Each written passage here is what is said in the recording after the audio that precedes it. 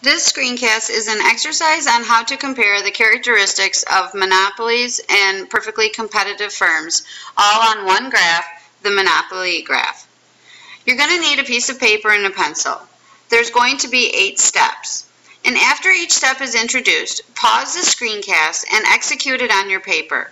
Then hit the play button and check your answer. In addition to checking your answer, listen to the explanations or rationales. These are important to know, especially for FRQs. It also may be helpful to listen to each step twice. Step 1. Draw and label the axes of a monopoly graph. The horizontal axes for a monopoly graph, or really any of the firm graphs, is going to be quantity.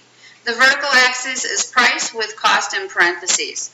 It's really important to have the proper labeling, because if you don't on an FRQ, you will be marked down.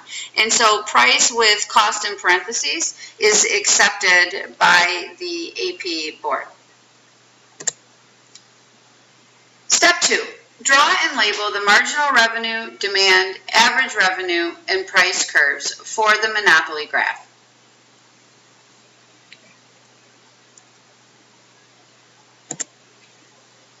A monopoly is a price maker, and so therefore they have a downward sloping demand curve. The demand is equal to average revenue, which is equal to price. The marginal revenue curve is less than the demand curve. This is because for each additional unit that is produced, not just the next unit, but all previous units have to be lower in price. And so therefore, your marginal revenue is less than your demand. Step 3. Draw and label the marginal cost and the average total cost curves.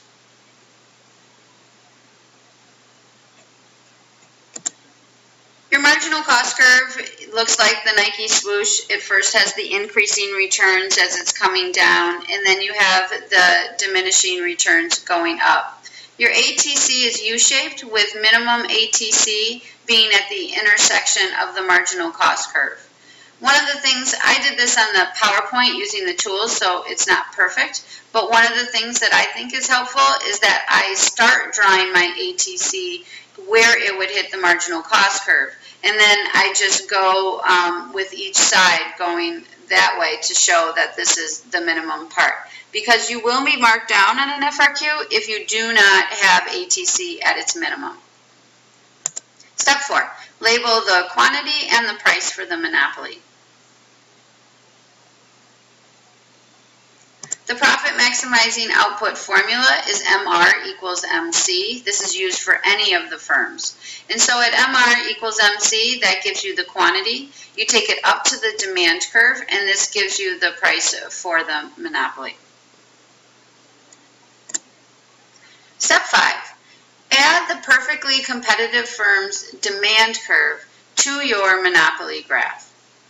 One of the things to remember here is that the perfectly competitive firm is a price taker, and they take the price from the industry. When you're looking at the monopoly graph, the reason that we can use it is because the monopoly is the only firm, so they are the industry. A monopolist controls the supply, and so as a result, the marginal cost curve is the supply curve for the industry. And so the intersection of supply and demand gives you that price that would be taken by the perfectly competitive firm. And so that's what you can use when you are drawing Mr. Dart.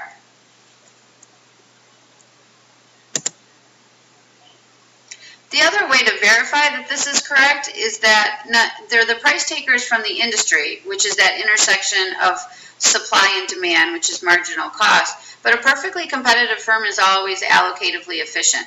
And the formula for that is price equals marginal cost. And so this intersection here also is the allocatively efficient point. They're perfectly elastic, and so again, Mr. DARP is a straight line that's coming off at this point here and giving us marginal revenue equals demand equals average revenue and price, and then you have a quantity. Please note that a perfectly competitive firm always charges a lower price, and they always produce more. Step 6. Shade in consumer surplus on the monopoly graph.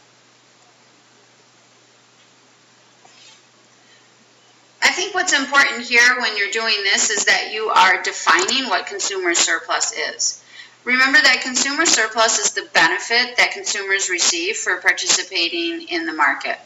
It is found by looking below the demand curve and above the price that the monopoly is charging. And so when you're looking at the consumer surplus, it's this blue triangle here. Shade the consumer surplus for the perfectly competitive firm.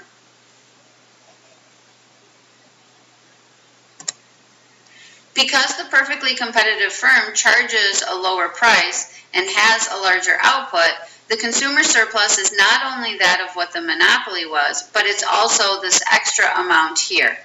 So the takeaway from this is that consumer surplus for a perfectly competitive firm is larger than the consumer surplus with a monopoly.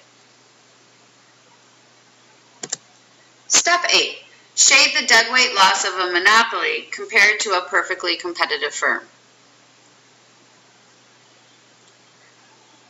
Again, I think it's important when we're talking about deadweight loss that we define it before we find it, so that way you're able to properly locate it. When we're talking about deadweight loss, it's the loss of consumer and producer surplus because you are no longer producing at the allocatively efficient point. So when we look here at the perfectly competitive firm, allocative efficiency is at this quantity here. They do not have deadweight loss. A perfectly competitive firm is always allocatively efficient, and so they're always producing that right mix of goods. The monopoly, on the other hand, has a lower quantity. And so the distance between the monopoly quantity and the perfectly competitive quantity helps us to create this triangle here of the loss of consumer surplus and also producer surplus because you're not at the allocatively efficient point anymore. The producer surplus, just as a side note, is created because, again, that marginal cost curve is the supply curve for the monopoly. So if we're really looking at where producer surplus is, that is below the price and above the supply curve. And so that's how you can find that on the graph. So just to go over the different things that we looked at, when we're talking about a monopoly compared to a perfectly competitive, the perfectly competitive will always charge a lower price and they always will produce more. When we're looking at the consumer surplus is larger for the perfectly competitive than it is for the monopoly. When we're talking about the deadweight loss, a perfectly competitive firm does not have deadweight loss, whereas the monopoly has a deadweight loss because they are not producing at that allocatively efficient amount, so they have a loss of consumer and producer surplus there.